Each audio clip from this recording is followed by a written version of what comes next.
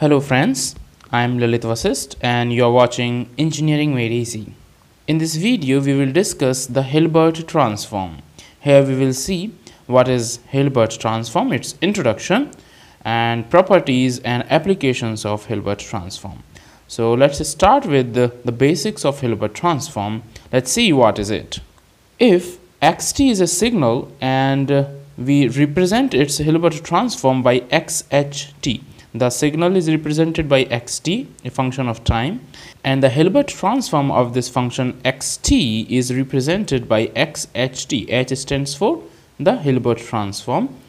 Then xht is obtained by providing minus pi by 2 phase shift to every frequency component present in xt.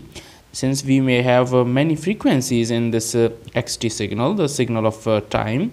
Okay, so if we phase shift every frequency component that is present in this signal by minus pi by 2, then we will get the Hilbert transform of this xt. So this is the basic definition of Hilbert transform. So mathematically I can represent this definition of Hilbert transform as follows. See here, this is the formula to calculate the Hilbert transform, and here we will calculate the inverse Hilbert transform, that we will get the function back from the Hilbert transform. Okay, so let's see. This xht, Hilbert transform of xt, is obtained by this formula 1 by pi xt convolution 1 by t. This is the symbol of convolution, and it can be represented as 1 by pi integral minus infinity to infinity, and this convolution can be represented by integral minus infinity to infinity x tau divided by t minus tau d tau. Okay, this is xt convolution 1 by t. Okay, this part. So in this way you can easily calculate the Hilbert transform of any function xt on any signal xt. Now let's see how to calculate the inverse Hilbert transform. If you again wanted to get back the xt from its Hilbert transform, then you will use this formula.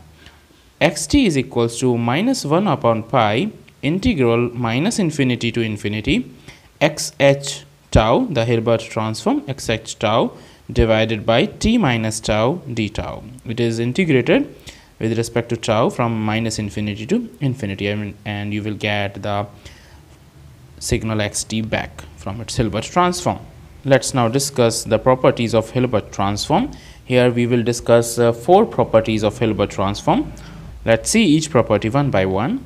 The first property of Hilbert transform is a signal xt and its Hilbert transform xht have the same energy density spectrum. So you need to know what is energy density spectrum. Actually, this energy density spectrum gives the distribution of energy of a signal in frequency domain. How the energy is distributed in the signal in frequency domain, that is in corresponding to frequency. So the signal xt and its Hilbert transform have the same energy density spectrum. Got it? The second property, a signal xt and its Hilbert transform have the same autocorrelation function. So do you know what is autocorrelation function? If not, then let me tell you in short. Actually, this autocorrelation function is a special case of cross correlation. So let me first tell you what is cross correlation. Actually, the cross correlation between two different waveforms or signals is nothing but the match or similarity between one signal and the time delayed version of another signal. Okay, clear? So you can say that the cross correlation between two signals is nothing but it is simply it tells you that how much one signal is related to the time delayed version of another signal. So as I already told you that autocorrelation function is nothing but a special case of cross correlation function.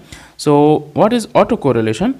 In autocorrelation function we measure the match or the coherence between a signal and its own delayed replica. Okay, Here we have a single function, and we see the correlation, that is the similarity or matching between that signal and its delayed replica. Here we do not have another function. Okay, so this is just a special case of a cross correlation function. Okay, I think it's clear to you. Here we will not study in detail. In another lectures we will see it. So let's focus here only on the properties of Hilbert transform instead of going deeper into this correlation function.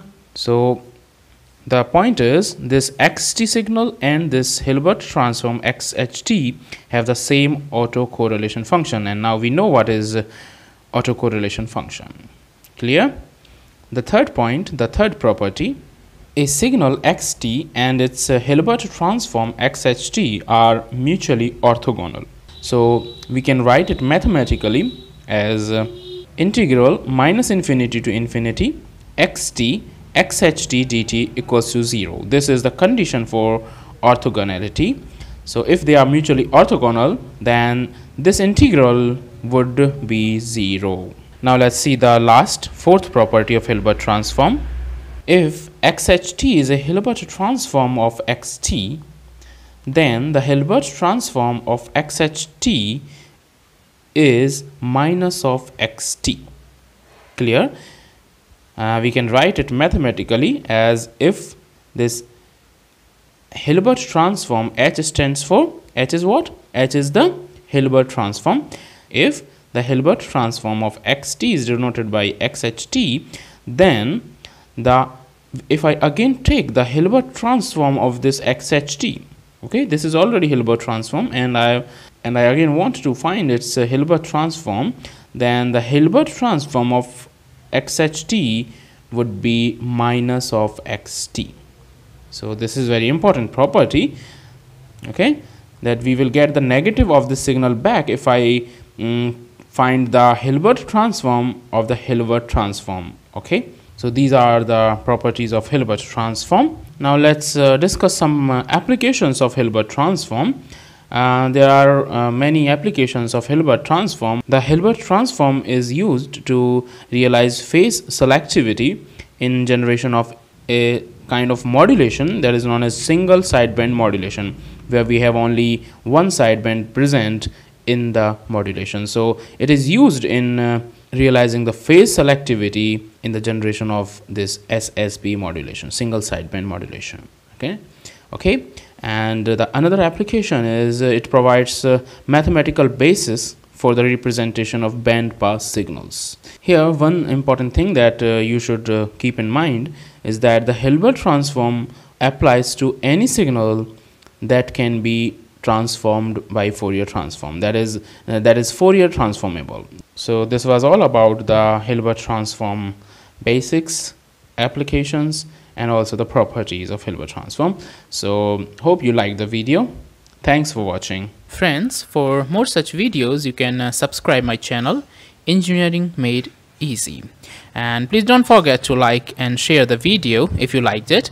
For more detailed information you can visit my blog www.engineeringmadeeasypro.com. Its link is given in the description of this video. See you soon in the next video. Till then, bye bye.